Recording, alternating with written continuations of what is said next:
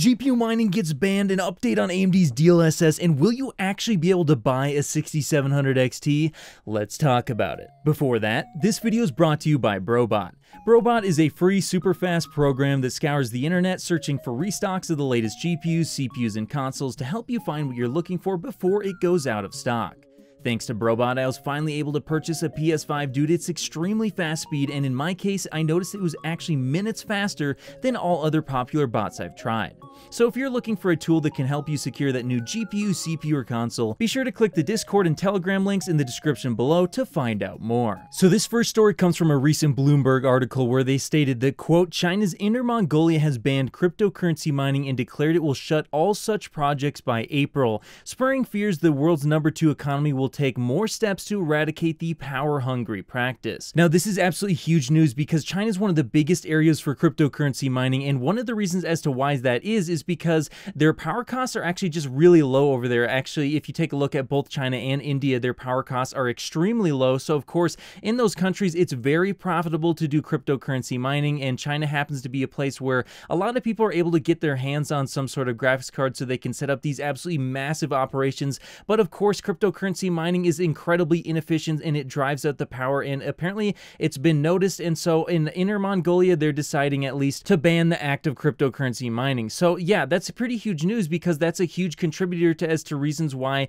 you potentially can't buy your own graphics card. Now, of course, we're just talking about Inner Mongolia. We're not talking about the entire country of China, or at least not yet, but it is possible that if things continue like this, you could see that maybe starting with China as a whole, they start to ban cryptocurrency, and then maybe other countries also start to ban cryptocurrency mining. Now, cryptocurrency itself is likely to stay around, but I think that if this does continue, a lot of these various different coins, such as, say, Ethereum, may actually change from the current proof of work to a proof of stake type of deal. So instead of a lot of people buying GPUs to try and mine the cryptocurrency, it'll change to something else where that's just simply not necessary, which of course would be good for gamers because that will allow you to get your hands on GPUs more easily. Now, whether or not this is actually going to occur, I'm not entirely sure, and of course, it could be that even though it's technically banned over there, a lot of operations may continue to actually still do that, but we'll see what happens on that front. And I think that this is actually a step in the right direction, and hopefully things do continue down this path and more countries do start to ban the actual cryptocurrency mining on GPUs. Now, of course, cryptocurrency mining on maybe specific ASICs could be a lot more efficient, but you know, overall, I think that mining coins is probably not the way forward. I'm not entirely sure what the answer is here. I think that cryptocurrency as a concept is a good idea, but you know, there's a lot of e-waste that occurs because of this whole thing. There's a lot of power draw that happens because of cryptocurrency mining, so there's probably going to have to be some sort of alternative in the future to GPU mining, as it's incredibly disruptive, it's very power hungry. I mean, you take a look at the PC gaming industry as a whole, and if people can't buy new graphics cards, well, it's going to make it harder and harder for people to put out AAA games and, you know, be selling them to new PC gamers with the latest and greatest hardware if they can't actually buy the latest and greatest hardware. Now, the second thing I want to talk about is an update on AMD's DLSS. Now, if you watched the live stream today, which by the way, I did live stream the event, you'll notice that they didn't talk about their Fidelity FX Super Resolution, or what I'm calling AMD's answer to DLSS. And that's really unfortunate to see because,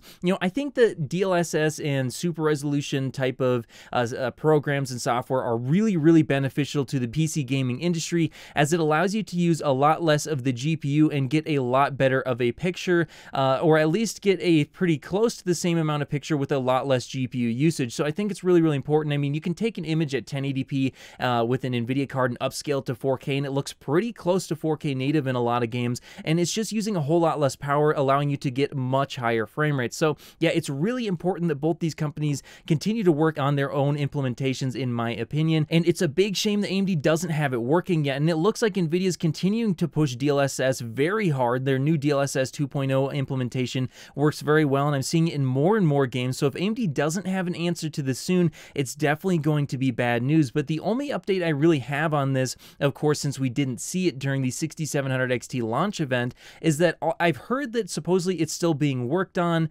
I can't really share all of the details, but yeah, it's a little bit of a ways out here yet. We'll see. Maybe we'll see it within the next, say, 2 to 4 months or something, but it's certainly not around the corner, at least from what I'm hearing. But yeah, that's basically all I can share on that front, and unfortunately, there's just not a whole lot of news. So yeah, AMD, you really need to start working on DLSS or your competitor to it, because yeah, Nvidia's going to continue to pull ahead with cheaper graphics cards if you don't. Now, the final thing I want to talk about in this video is the whole 6700 XT scenario. Are you actually going to be able to buy one? Well, let's talk about that. So, you know, during the live stream, if you actually tuned in, you'll know that the 6700 XT was announced. It has, you know, 40 compute units running over 2.4 gigahertz, I believe, at 230 watts. Supposedly, according to AMD, it's going to be roughly as fast as a 3070. I believe it's probably on average, when tech reviewers get their hands on it, probably going to be a little bit slower than the 3070, but I think it's going to be really close. So in typical recent AMD fashion, it looks like, because it'll likely be just a touch slower than the 3070, it's going to be just a touch cheaper at $480. Now, of course, that's incredibly disappointing. I'm going off on a little bit of a tangent here, but I gotta say, it's incredibly disappointing to see AMD continue to raise their prices. I mean, $480 for what is essentially a mid-range GPU in 2021 is absolutely ridiculous. I understand that, you know, we got all kinds of crazy stuff going on. It's incredibly hard to get GPUs, but, you know, all of that aside, you know, just because there's GPUs landing on eBay for $1,000, you know, I get that these companies want to get a piece of that pie, but, you know, it's really unfortunate to see, because if you take a look back at their previous 5700 XT, that was $400, and I already thought that that was pretty expensive. I remember they tried to go for $450, but there's absolutely an insane amount of outrage from the community, rightfully so. People were not going to accept that, but this time it looks like people have no choice but to accept $480. But if you go even further back and take a look at their previous 70 class cards, you'll notice that they actually were closer to around $200. So somehow within about 2 generations, we went to roughly somewhere around $200 to now close to $500. And I don't understand how that even happened. I get that inflation occurred, but yeah, that's a little bit ridiculous. Now, to answer the question of, are you actually going to be able to buy one on launch? Probably not. Now, I'm hearing that there's going to be a lot more supply of the 6700 XT, and in fact, I believe over at Hardware Unboxed, Tim got a hold of someone at AMD, and they did confirm that there was going to be a lot more supply. However, you know, a lot more supply could mean instead of shipping 10 units, they ship maybe 100. So yeah, that's not necessarily telling us a whole lot. And frankly, I got to tell you guys, I don't have a lot of faith AMD is going to be able to meet demand, because if you take a look at the 6800, 6800 XT, and 6900 XT, they did a horrible job of meeting demand with those cards. And even if they did plan on making more of these cards, and even though you also can actually produce quite a bit more of these on the same wafer than you can of those cards, it's still just going to be, you know, near impossible for them to meet demand, even if they put basically all their resources into it. And on top of that, they have a whole lot of other things they need to focus on right now. I mean, they need to get the PlayStation 5 and Xbox Series X and Xbox Series S out the door. I think they have some sort of obligation with those. I'm not entirely sure. The CPUs are just also a lot more profitable, so they're starting to meet demand with the 5800X, which is good news, and the 5600X, but there's still, you know, very few actual 5900X and 5950Xs going out there. So yeah, those are a lot more profitable for them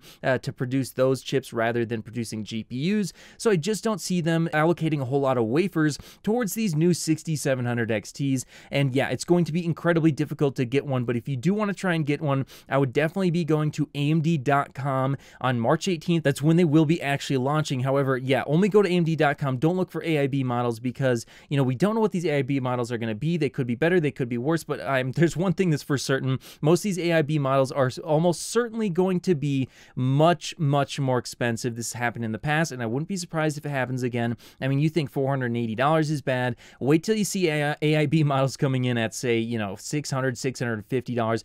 Don't be surprised if you see that. So if you want to try and get one, definitely only go to AMD.com. Don't even bother looking at AIB models, because, you know, a 6700 XT at $650, absolutely outrageous. Don't even consider it. That's ridiculous. And frankly, like, I don't understand how that's even possible that this is going to happen, but I'm hearing a lot of things about, you know, really, really high prices on these AIB models. So yeah, I definitely would be trying to get those. But yeah, if you want to get one, again, be sitting there on AMD.com on March 18th. But hey, that's just what I think. Do you think that more and more countries are going to continue to ban GPU mining because of its high power draw? Or do you think that things really aren't going to change? Let me know your thoughts in the comments below, and of course, I'll see you in the next video. If you made it to the end of the video, be sure to drop a like.